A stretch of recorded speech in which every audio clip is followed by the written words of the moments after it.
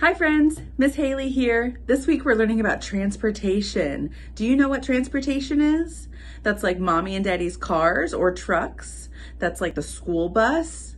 And that's like boats. So this week we're gonna make a boat. You're gonna need a half a circle. Have mommy and daddy help you cut it out. A triangle. And a stick or a straw. You can use some glue to hold it all together, and then you get to color it however you want. I used colored pencils. I colored my bottom of my boat like a rainbow.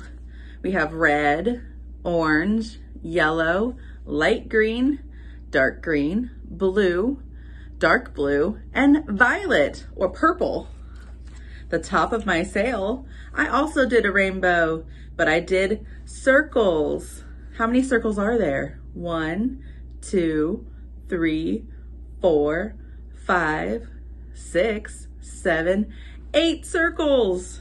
Now what we're gonna do is put glue at the top and the bottom of our stick. Take your sail, however you want, put it on the sail.